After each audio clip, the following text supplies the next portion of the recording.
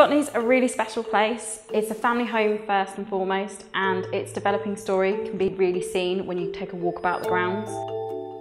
The Housekeeping Manual Group form an integral part of our record keeping here at Scotney Castle.